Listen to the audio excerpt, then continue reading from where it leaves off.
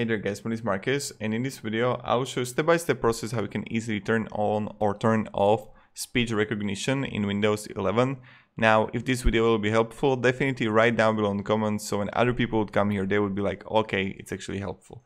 You want to go to the bottom, next to the search is Start button. Right click on the Start button, and then under Task Manager is going to be Settings.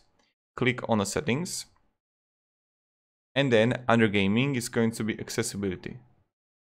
Now, when you're going to be here in accessibility, you want to find interaction, and under interaction, you're going to see speech.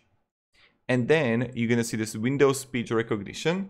So you can turn it off or on. It's completely up to you. So yeah, this is how you can turn on, turn off speech recognition. Thank you very much guys for watching. Definitely write down below in the comments if it helped you. Goodbye.